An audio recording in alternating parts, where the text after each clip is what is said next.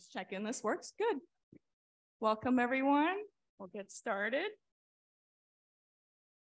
Thank you for coming today. For those of you who don't know me, I'm Jen Brett. I'm an assistant professor of pulmonary and critical care medicine, and I'm proud to introduce this year's Jerome Flance lecture. Each year, we honor Dr. Flance in his contributions to pulmonary medicine by hosting a distinguished physician to share expertise in the science of lung disease. So for a little history about Dr. Flance himself, his initial contributions to medicine began with the establishment of the home care program for tuberculosis patients in 1953. He subsequently received multiple accolades for his clinical excellence. And this coincided with the establishment of the Flance Lecture, as well as the Selden and Flance professorships. After his retirement in 1998, he dedicated his work to social justice in the community, including the revitalization of the Forest Park Southeast neighborhood, the establishment of the Flance Early Learning Center, and the Graceville Neighborhood Clinic, where I did my resident clinic when I was a resident here. I'd also like to give you a flavor for the legacy that has come since Jerry Flance's time. So the pioneering vision and contributions of Dr. Flance have really fueled a lasting legacy of pulmonary clinical medicine, education, and research. Our clinical growth has included multiple centers of excellence, the Lung Center, and one of the world's largest transplant programs, which was established by our recent Flance professor, Dr. Albert Trulock. The division was first awarded an NHLBI training grant in 1977, and our Selden professor, Dr. Michael Holtzman, sustained this educational support for decades as division chief. Our faculty have contributed major advances in the science of lung disease, including mechanisms of pulmonary emphysema, alpha-1 antitrypsin deficiency, matrix and surfactant biology. And this was done by a number of our faculty, but names I'll point out: Jack Pierce, Bob Sr., Erica Crouch, Ed Silverman, Dave Perlmutter, and as I said, many others. Steve Brody has made seminal contributions to airway biology, and Dr. Holtzman has made breakthrough discoveries in virus-induced airway remodeling and drug development to interrupt that process. As a former trainee of Michael Holtzman, now a physician scientist running my own research lab, I look forward with my colleagues to carrying on the legacy of Jerry Flance with our new division chief, Janet Lee. And with that, I'll introduce our Flance lecturer this year, Dr. Meilan, the Henry Sewell Endowed Professor of Medicine and Chief of Pulmonary Critical Care at the University of Michigan, Ann Arbor. She received her MD from the University of Washington and completed her medicine residency and pulmonary critical care fellowship at the University of Michigan. She's also received a master's degree in biostatistics and clinical trial design and from the University of Michigan School of Public Health. She's a leading researcher in defining the subtypes of chronic obstructive pulmonary disease, with major contributions in the utilization of thoracic CT imaging approaches to track disease progression and subtypes. She is the site PI at Michigan for the Spiromics and COPD gene NIH-funded cohort studies, which have been incredible resources for those of us studying COPD. I am delighted now to turn over the podium to Dr. Hahn.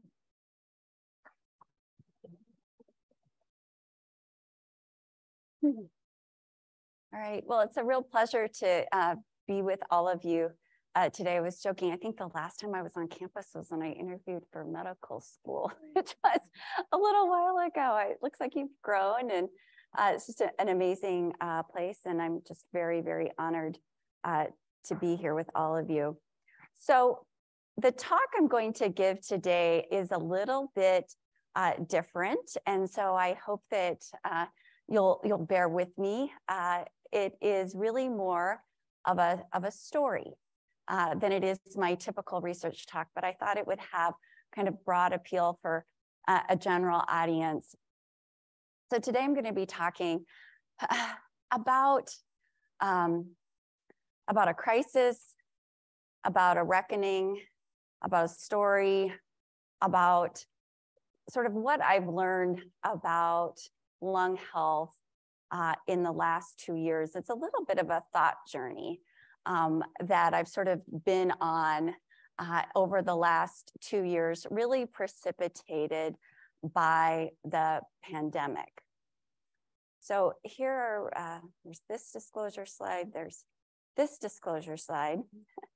So like with all good stories, this story has a beginning. And for me, the beginning of this story was fall of 2019, spring of 2020.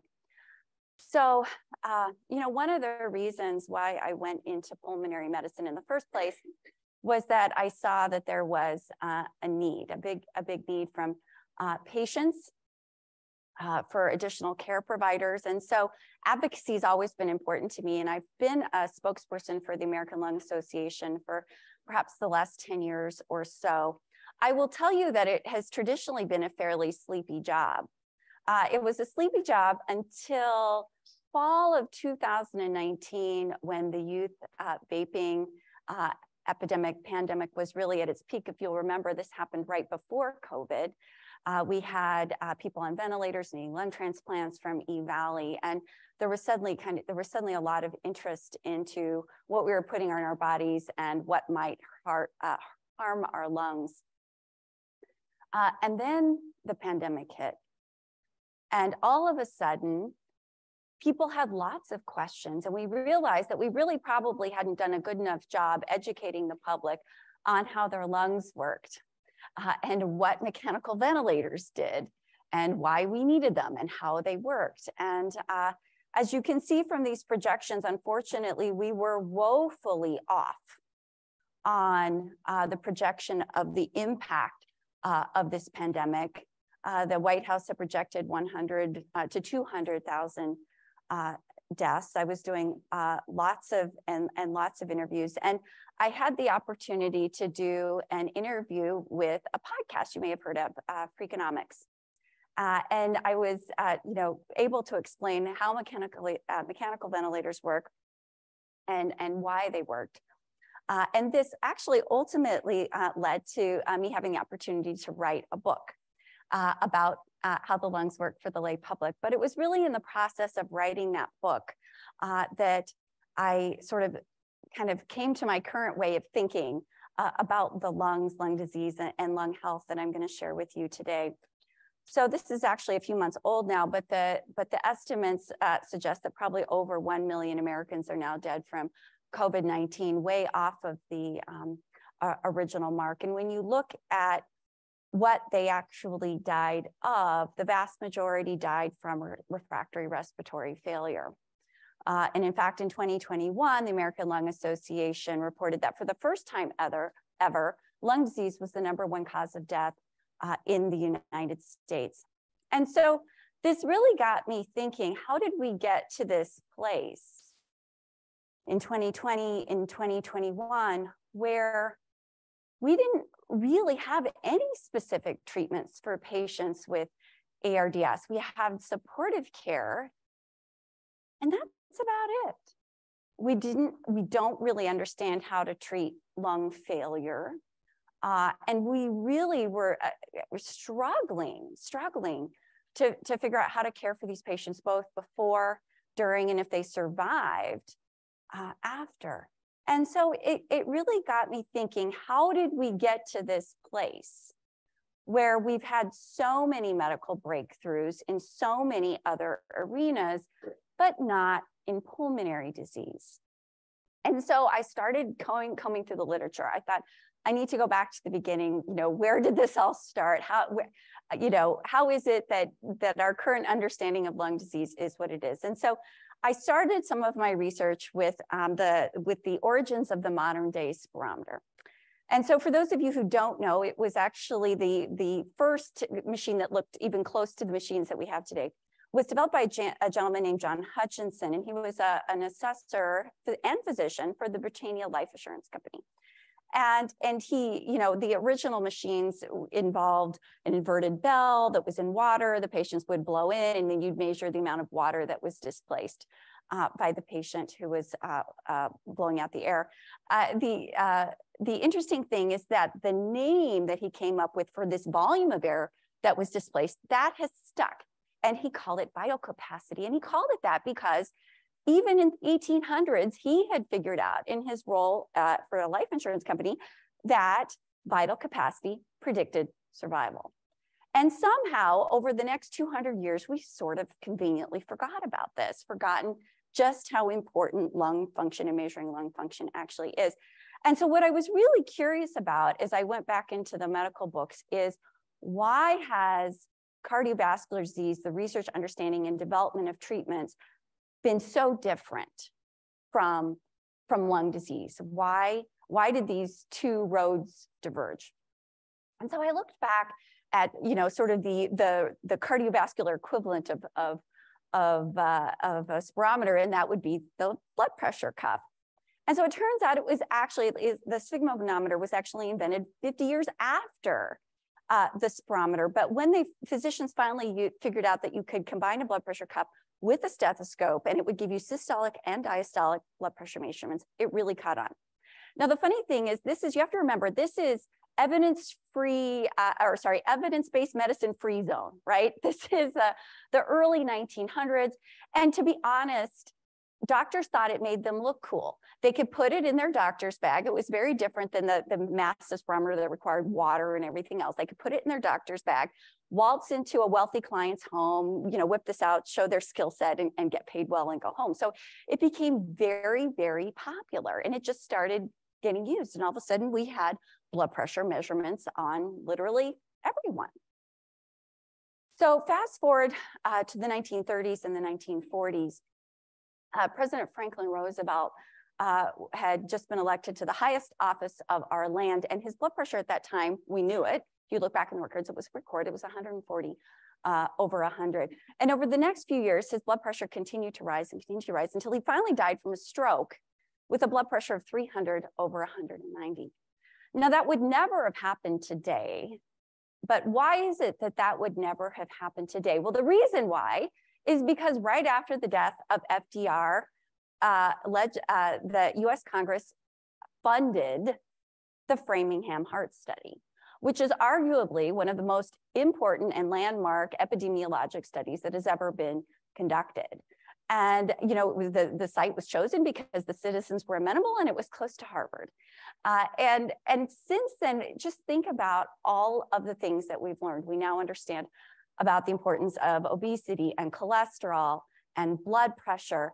And if you look at this, this graphic, which was published by Betsy Nabel in the New England Journal of Medicine a few years ago, you can just see over time all of the amazing things that have happened within the field of cardiovascular disease, from the onset of statins to understanding about angioplasty, et cetera, that have ultimately led to massive reductions in deaths from heart disease and stroke.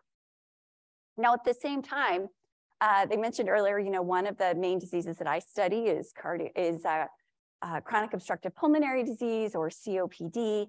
And over time, deaths from COPD have simply continued to go up. Now, I don't think that this is necessarily because COPD has become more deadly over time, or that we've gotten that much worse with treating it, but I think it's rather the fact that people are no longer dying of their MIs in their 50s, and now they're living long enough to die of COPD in their 60s or 70s. But it is still no less of a problem, and one that we have made so little progress on. And I'll take ownership over that, or some of it anyway, as being one of those researchers that's been trying to understand the disease and to find cures. And I think this is really telling. So this is data from a pharma report, believe it or not. And it shows the top 25 diseases or indications that, at least this was a few years ago, that were under investigation, and the number of drugs that were somewhere in pipeline for pharma companies for various diseases. And if you'll look, what's at the top? Well, cancer's at the top in almost every single spot in the top 10. And then much lower down, you'll see asthma. And then almost at the bottom, like almost falling off the list, is COPD. And fortunately or unfortunately, the way the drugs get developed in this country right now, it's market forces. So they have to be able to show that within a timeline that works for investors, that a drug can impact something that the FDA cares about, and then get it approved. And some of the challenges that we've had in respiratory disease, and particularly COPD, is that it's incredibly heterogeneous. patients are diagnosed very, very late at a point where it's difficult to show disease modification. It's also very slowly progressive. And the FDA has only been willing to look at FEV1, a measure of lung function, as an outcome, as opposed to, say, CT-derived metrics that would be more sensitive. And so it has been a huge struggle. We have not had really, unless you count roflumilast, which is a PDE4 inhibitor, which theophylline also is. So if you count roflumilast as a new therapeutic class, we really only had one new therapeutic class for COPD approved in the last 20 years. And if you look at the R&D pipeline by therapy group, and again, look at the number of drugs in play, you'll see respiratory is down there at the very, very bottom.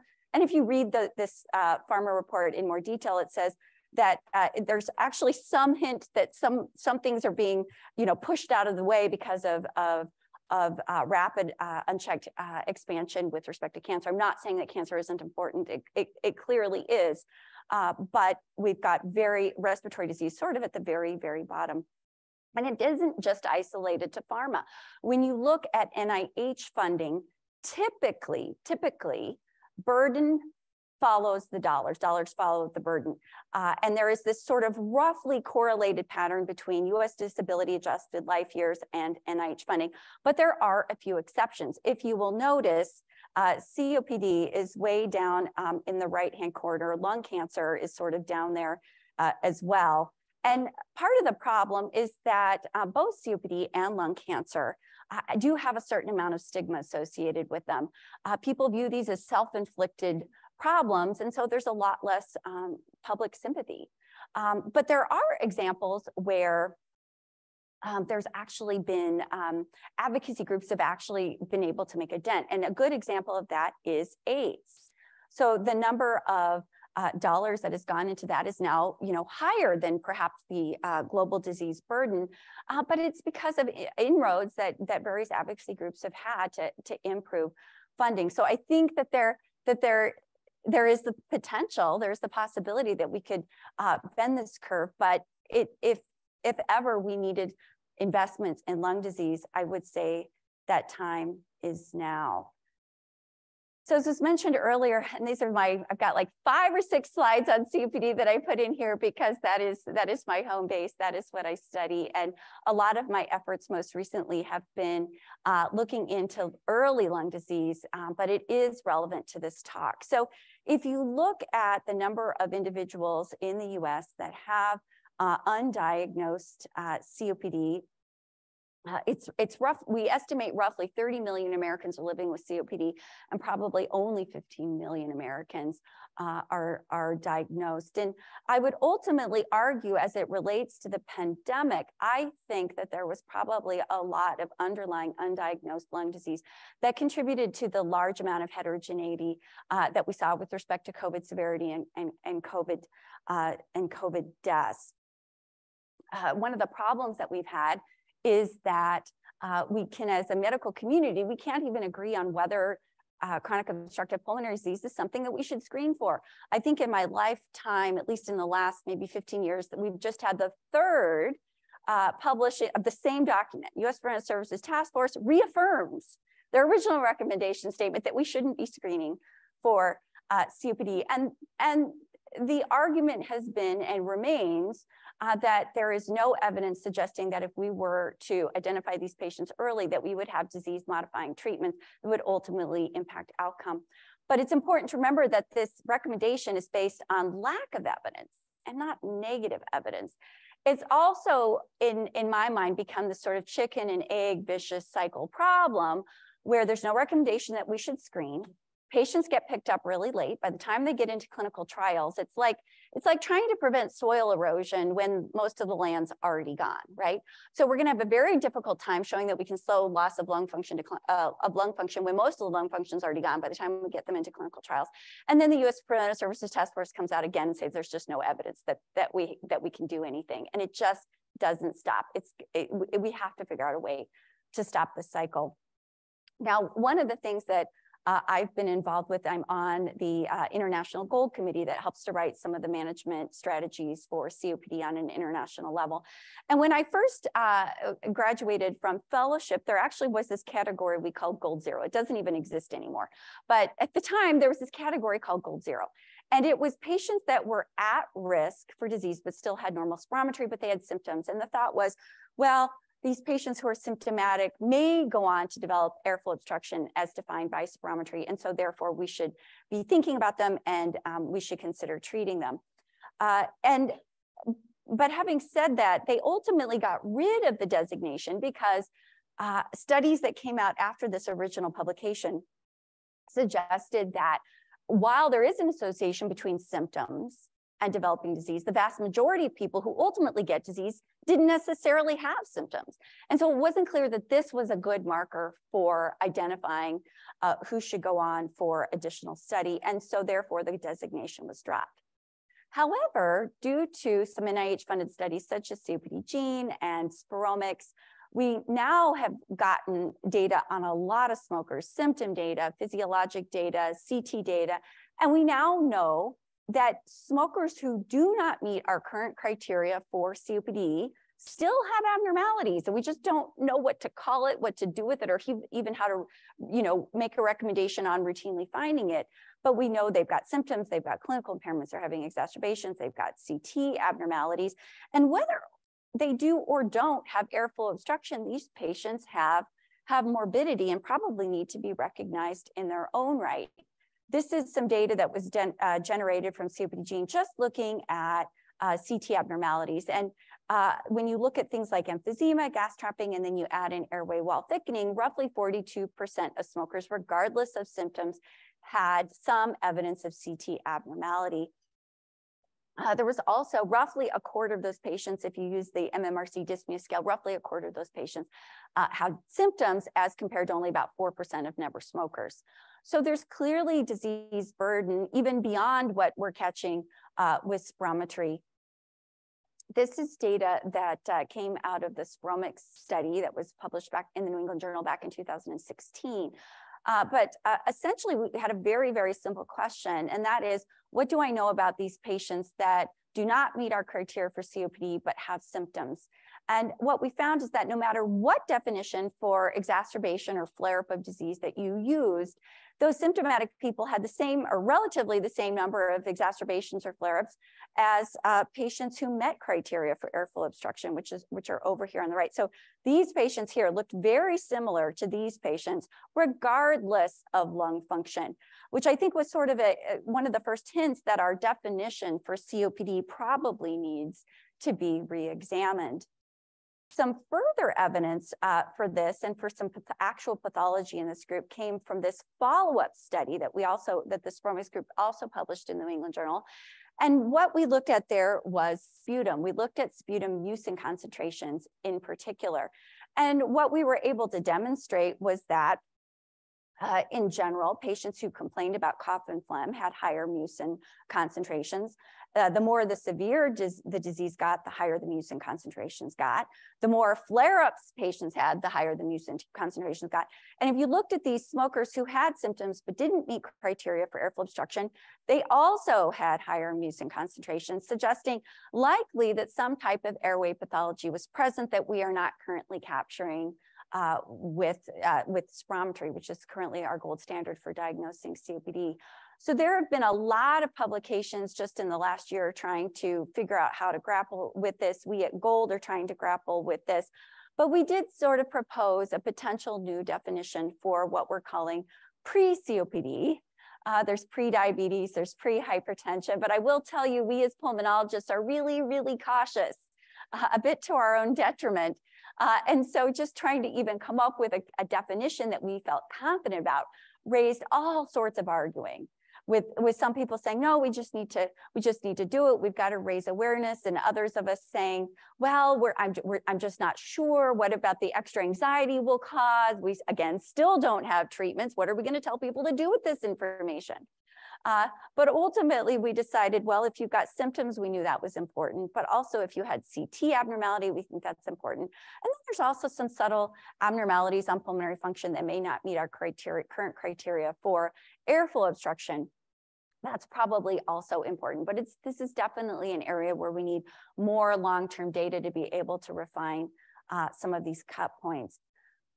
So I told you I thought this was relevant, though, to our current discussion, this idea that there's all of these patients, I think, that we've got out there, either with actual lung disease who aren't diagnosed, or some version of inflammation or lung injury that doesn't even meet criteria for lung disease. And as we started to roll through the pandemic, the evidence that this was the case, at least for me, started to kind of tick up. And so I'm going to share a little bit of that with you. So one of the studies that came out during the pandemic that was of incredible interest to me was this one.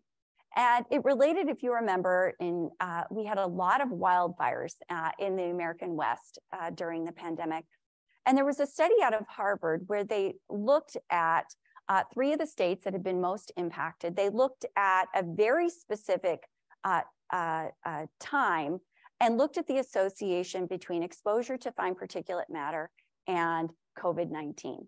Now, we knew even before the pandemic that there was a relationship to air pollution and increased susceptibility to airborne infections, but never before had we had an exposure, wildfires, a virus that everyone was tracking to this extent, COVID, and the ability to measure morbidity and mortality related to those 2 specific events. And what they found was that wildfires amplified the effect of the exposure of PM 2.5 on COVID-19 cases and deaths up to 4 weeks after the exposure. And they found a roughly 12% increase in COVID-19 cases and an 8% increase in COVID-19 deaths.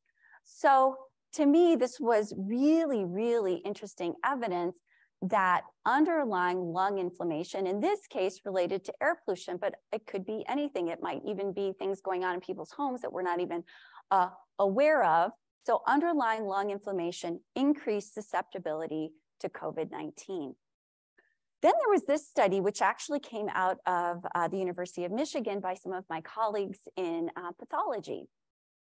And what they did was to take a series of cases for patients that had COVID-19 and that had open lung biopsies. And they went back and they outlined what kind of abnormality that they found.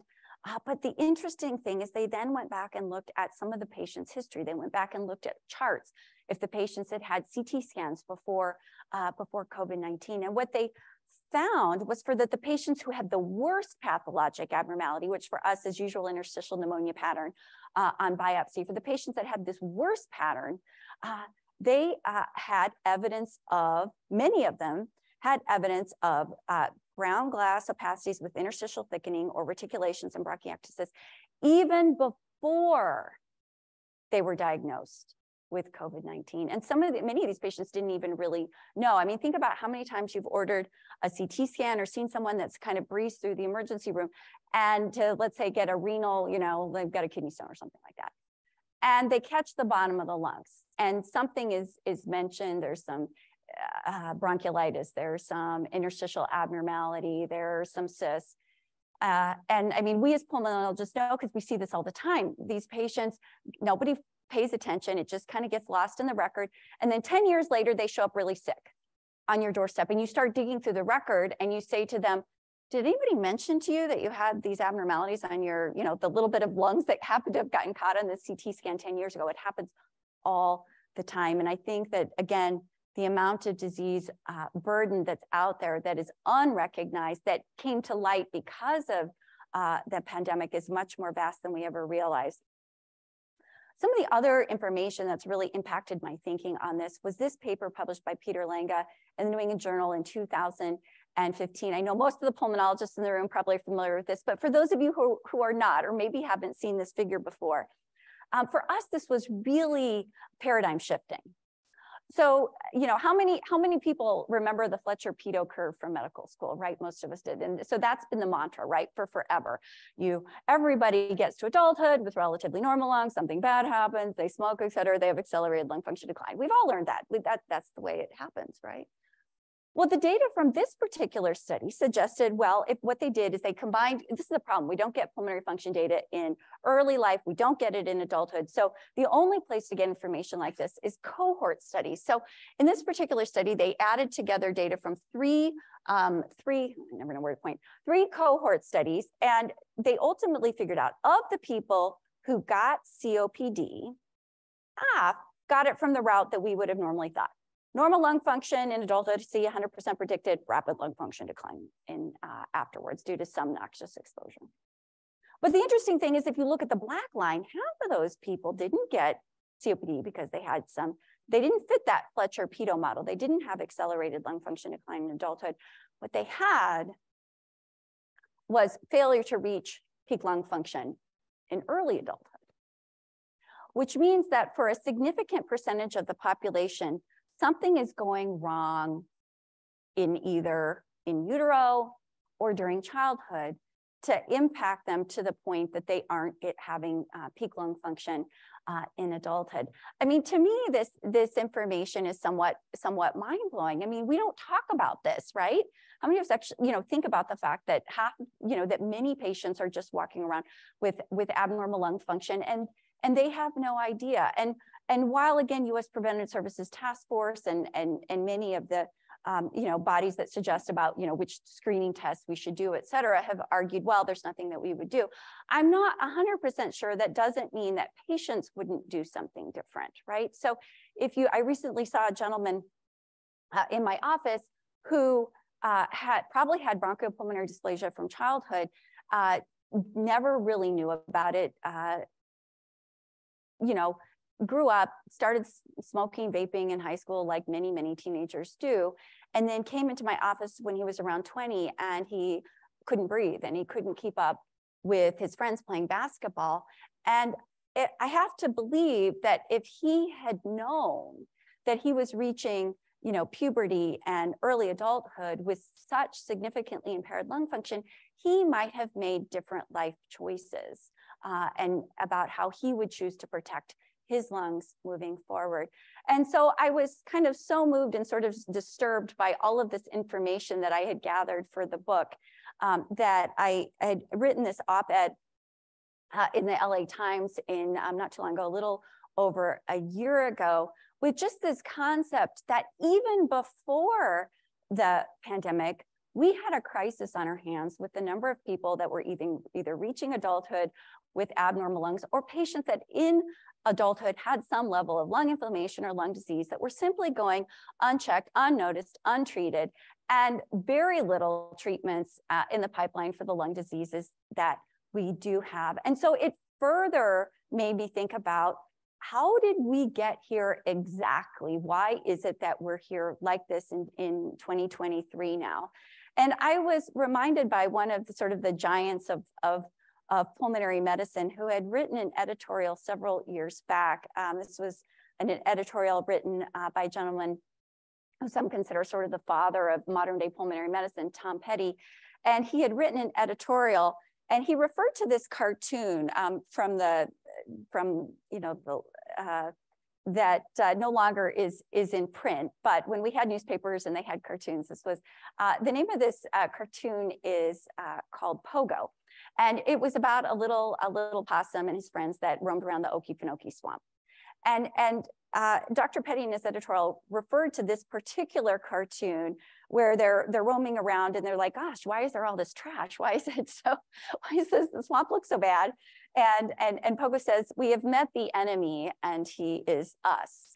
And so in reference to the pulmonary community and how it is that we got where we are today, I think we as a pulmonary community, and I'll throw myself in that bucket, have to take some responsibility for the fact that we have so shrouded spirometry in mystery and held it to such high standards that nobody uses it. So if you think about blood pressure measurements, what are you supposed to do to get a good blood pressure measurement? Patient's supposed to sit in a quiet room for 10 minutes. You get 3, if you're doing it per clinical trial, you have to get like 3 measurements and measure the best, right? But nobody ever does that. What we do is we make them cheap, widely available, and patients just get 100 measurements at home. And then we kind of look at the trend, and then we decide, okay, yeah, you probably really do have something, and we probably should get you started on something, right? But we've taken a very different approach with spirometry. We want perfect numbers. So we do them in pulmonary function testing labs with and there's very strict reproducibility criteria, and only trained people can do the test. And that's great because the numbers are really, really good, except for nobody does them then, right? And then we have all these patients walking around with no information. We didn't have the data to demonstrate that blood pressure was a good idea when we started doing it. But now we've sort of kind of roped ourselves in, and we simply just have a lot of patients, I think, who don't know that they have impaired lung function. We don't use spirometry enough. So knowing that, I'm going to spend the last few minutes of my talk just talking about where I think we need to go as a medical community now.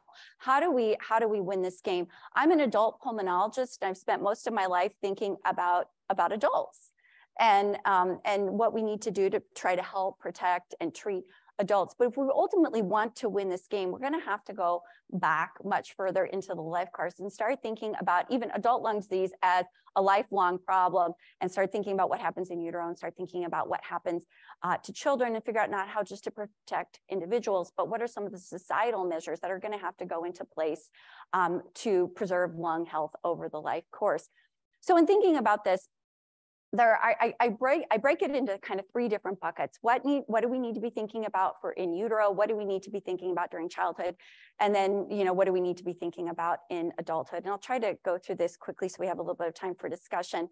But, if you look at this graphic, the lung development, a lot of it happens during late phases of pregnancy, but it's not over when a child delivers. We all know that a lot of times lungs have not finished development, which is why respiratory distress syndrome is so common. We also are having unprecedented numbers of preterm births, particularly in the United States.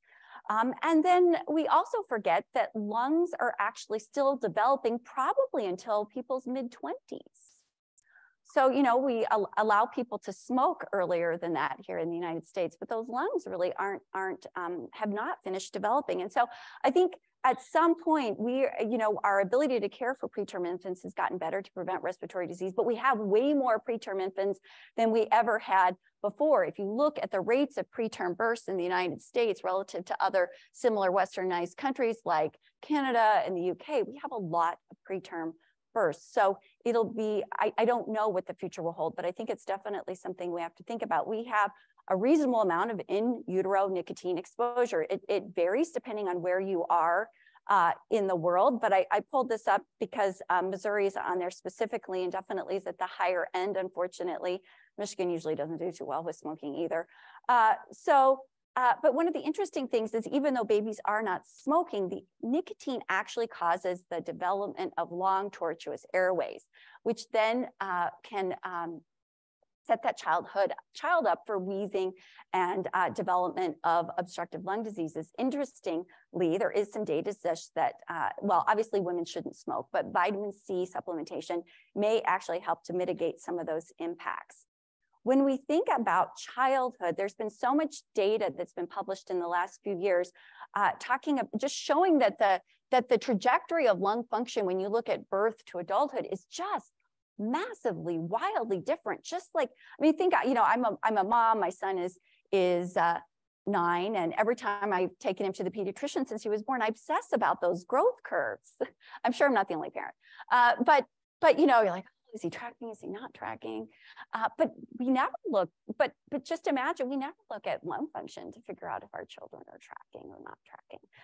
And there's a lot of things that we can be doing proactively to protect the respiratory health of children. Breastfeeding, immunizations. There's a lot of work to try to come up with RSV treatments as well as vaccinations. Air pollution is a big one. It's one that we, I think as lung doctors, even though we should be talking about this a lot, We tend to be quiet and we don't make a lot of noise, but we should be talking about this more. You know, again, lungs don't really hit peak development until their mid-20s. So trying to keep children away from air pollution to the extent that we can is really, really important. One of the interesting things is there's a lot of data that's been generated in the last few years about just where schools are located, and schools that are near freeways, for instance, children are gonna have higher episodes of wheezing and asthma exacerbations and even lung function impairment that then improves when children are moved, when those schools are moved away from high traffic areas. There's been pushes for having anti-idling policies at school. There's also a lot of sources, kind of hidden sources of indoor air pollution as well, things like VOC paints and radon, which is the second leading cause of lung cancer in the US. Wood burning stoves actually have been associated with development of COPD. And I have to admit, I have not been very good about talking to my own patients about all of these hidden risk factors in their home. This is the one of these that's made a lot of noise lately. Probably most of you ended up hearing about this at some point in the last few months. But even things like gas stoves, which have actually been shown to be associated with increased risk for childhood asthma, even if there's even evidence of increased particulate matter in the home, even when the stove is turned off. So there's it's a little bit of a mystery, but you know, I think it just does raise the awareness for all of us that these are real risk factors and things we probably need to be paying a lot more attention to. Childhood respiratory health and secondhand tobacco smoke. So roughly 40% of US children aged 3 to 11 are exposed to some form of secondhand smoke. You can kind of see the graphs here of where we sit relative to other countries. But again, this is something else that we absolutely have to be paying attention to and to try to protect our children from. I mentioned at the beginning of the lecture where this kind of all started, which was with the youth vaping crisis. It definitely hasn't left us. So in the US in 2015, roughly a quarter of high school students and 7% of middle school students had used some form of tobacco product. And in 2019, roughly 25% of youth had reported using vaping products at some point. And it's been extremely frustrating for me that the FDA has been very, very slow to regulate this space to the detriment of our children. I know that Washington University participates in this, but the American Lung Association has been working on in conjunction with the National Institutes of Health to develop a new lung health cohort, finally, kind of sort of like the Framingham that we haven't had for lung disease. And we're bringing in 25 to 35-year-olds and getting CT scans on them, which is a group of people we would never normally be getting CT scans on. And I have been absolutely shocked about the number of phone calls that I have had to make to patients and, with abnormalities that otherwise look like early smoking changes. And I've been calling these patients and I've been getting all sorts of interesting stories about things that they're breathing in, from vaping to marijuana. Also vastly understudied, much higher use, particularly smoked marijuana, than we've ever seen before. And I think we really, really underestimate the long-term impacts. This is sort of where I spend the majority of my time, talking to patients about how to protect their lungs in adulthood. But I think one of my mantras since the pandemic has been, think about your lungs just sort of like, your hands. So you're going to get your hands dirty, you go and you protect them with gloves, or you wash them. We don't really have those options with our lungs. And I think honestly, one of the good things that's come from the pandemic is that people have masks, they're wearing them, and I think they should think about wearing them a lot more often when they're doing, cleaning up spills, et cetera, thinking about things within the home or within the workplace. I mentioned that at Michigan, we're starting to get CT scans on kind of early and middle-aged adults, unlike we'd ever done through several different studies. And this is just some examples of some of the things that I am seeing on these CT scans, from gas trapping, which indicates early small airways disease, to respiratory bronchiolitis, to early emphysema. I want to end with 2 slides focusing on the social disparities that surround lung disease. Again, this is one of the reasons why I went into pulmonary medicine in the first place, and it continues to weigh on me. And it's one of the reasons why I decided to focus on COPD, because if you look at where the patients with COPD live, they often live in rural areas, and in broad strokes, they tend to be socioeconomically disadvantaged relative to other diseases. So on this graph, you can kind of see physically where a lot of the patients with COPD, this is the Appalachia Belt. And then, in terms of where they live, it's rural, so they have less access to healthcare. And in terms of income, they tend to be in the lowest quartiles. The other place that this really became evident for me and really struck home was looking at who was dying from COVID-19. So here in where I live in Michigan, Black residents make up roughly 14% of the Michigan population, but they experienced 43% of our COVID-19 related deaths, and were 3.6 times more likely to die from COVID-19 than their white counterparts. And while we don't fully understand all of the reasons, and some of this may have to do with poor access to healthcare ahead of time, underlying lung disease that may have been underdiagnosed or untreated before the pandemic. We also, this is data from the University of Michigan that we published, also demonstrated that the pulse oximeters that we use on these patients in the ICU probably also were not picking up accurately among patients with darker skin. So not only is this this problem of undiagnosed or underdiagnosed lung disease pervasive, I think there's also it's also hitting our socioeconomically disadvantaged and racial and ethnic minority groups even harder than it has the general population.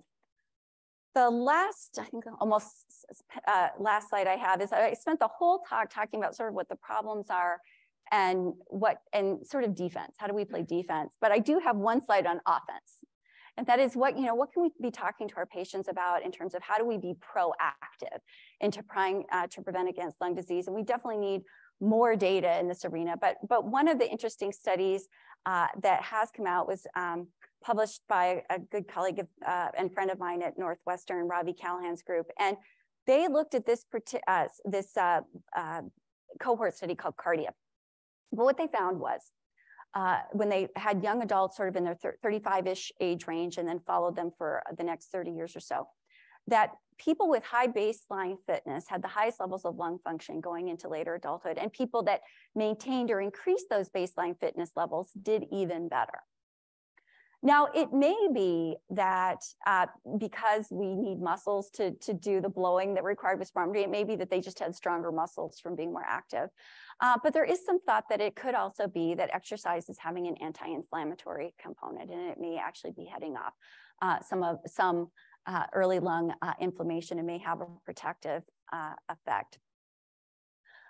So just to kind of wrap up here for a moment, I think our lungs collectively were on fire before the pandemic even started. And I think what the pandemic has done is sort of to uncover an Achilles heel that was already there. And I think, while obviously every health problem is important, I think lung health screening for lung disease and developing treatments has to become much greater of a national priority than it ever has in the past. And I'll just end with this, which was the ending to my book. And I think we need to recognize the warning signs of lung injury much earlier, and that spirometry is not just a test of lung health, but rather of human health. It is the fifth vital sign. So with that, I'll end. I needed to show this.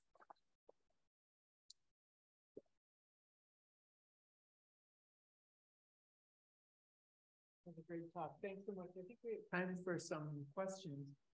Maybe I'll start. You mentioned, the difficulty with access to spirometry and PFTs, and sort of that relates to insurance and whether it gets paid for, and accessibility. So, are there other potential quick and dirty or more accessible means for assessing lung function earlier? Yeah. So, we've been working on a variety of things. Like I've been involved in a study called Capture, which combines questionnaires along with like a peak expiratory flow to try to identify people who could then move on to spirometry so that we could do some kind of a much better job with mass population-based screening. But I do think that this is a space that's really ripe for disruptive technologies. So there are people that are currently working on figuring out if you could talk into your iPhone or blow into your smartphone to figure out if there is some level of lung dysfunction. And I do think that we're ultimately going to have to kind of turn this back over to the masses, much in a way we've done like with blood pressure. Anybody can go and buy a blood pressure cuff. But even these, like I said, microspirometers, peak expiratory flow, probably are relatively well correlated with pulmonary function. I think it's very difficult, and I will include myself in this group. And I'm looking out for all the other pulmonologists in the audience. It's very difficult for us to let go because we're so wed to the perfectness of spirometry and how accurate it is. But I do think that there are, it's under investigation. I think there are opportunities to kind of spread this out to the masses and do mass screening in a better way. I just wanted to get your insights because you've done a lot of research, really rapid. Yeah. Yeah. With that smoke symptom, you don't necessarily have spirometric function. What do you look at the CTs? You look at the CTs. This is what's really concerned with. What is it that? Yeah. So there are a couple of things, and actually my thinking on this is changing a little bit now that we're recruiting all these young people that I'd never had access to before, and I'm seeing different kinds of abnormality. So what I'm seeing in sort of the 50 to 60 crowd that is, we know ultimately results in COPD is evidence of small airways disease, and we can pick that up. We have a method that we developed at Michigan, but you need the expiratory CT scan, and we're looking for non-emphysematous gas trapping. So that is, that in combination, even with very small amounts of emphysema, has been shown to be very predictive of the development of COPD.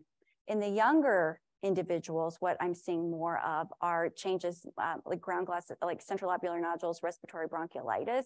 And there definitely is, it's funny, I've been combing back to the literature, there's definitely some evidence to suggest that those kinds of areas can ultimately become COPD, but it's a patient population we haven't really studied nearly as well. But you do bring up a really good point that one of the things that's been brought up in terms of how can we better screen is we're getting a lot of lung cancer screening CT scans now, right? So how can we better leverage that? The first paper, at least that I'm aware of, that was published on this topic was from 2011 in JAMA, and they showed that based on like BMI and smoking history and how much emphysema was on a lung cancer screening CT, you could predict with reasonable certainty who might have COPD. But we haven't done anything with it. We are now doing a lot of lung cancer screening, but we aren't systematically analyzing that information. And we don't have, I've been talking to, radiology groups and things. We don't have great guidance to give the radiologists for like, we want to be told what to do, right? Send this patient for spirometry, like what is that threshold? I would say personally, I think emphysema 5% or more, pretty reasonable likelihood that patient could have COPD, but I think that is an area we really need to push on, is to find practical ways to implement those. It's funny that we're in this position where we're not getting spirometry, but we're getting a lot of CT scans.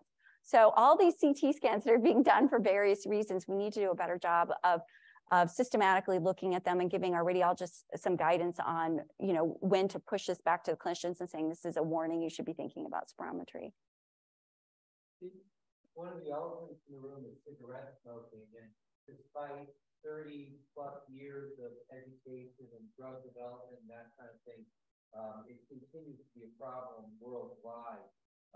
Why is it a problem? What can we do about nicotine addiction?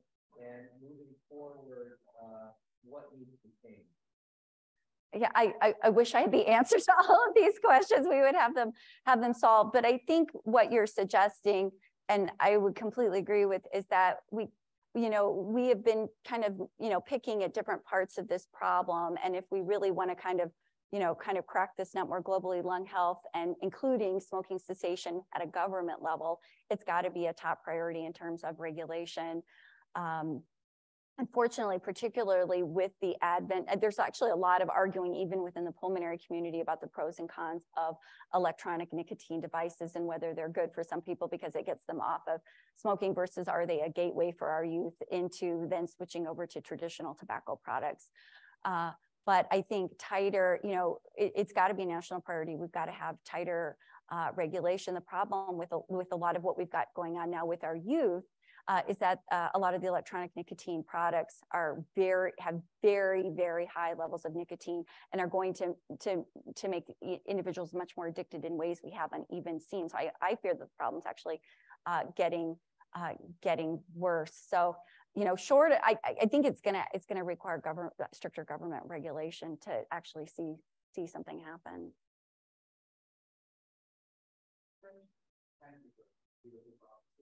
Following up on your prior comment, what do you think may be the best way, to get people to think about speed, whether it's smartphone apps or sort of question this, or I don't think a lot of people give 25 to 35 minutes. I mean, one of the things I don't know that anyone's come to a consensus yet, but I've been talking to both the American Thoracic Society leadership about this as well as the Gold Committee. We don't like to do things without evidence, or at least evidence that this very specific intervention has a very specific outcome. But it has been discussed, and I'm considering really pushing for it, is just that everybody should get a PFT when they're 18. Or when they get their driver's license, at least one check in, late adolescence, early adulthood to give you some sense of, did you hit adulthood with those really healthy lungs and fine, it's okay for you to take some risks, or you actually didn't win the lottery and there actually are a lot of things that you may not be aware of. And this is something that needs to be looked at. There is not necessarily a push for that, but it's definitely something that I have started to suggest among different groups that we may have to just move to something like that if we really want to attack the screening problem. Oh, thank you. Oh, picture. Oh, okay.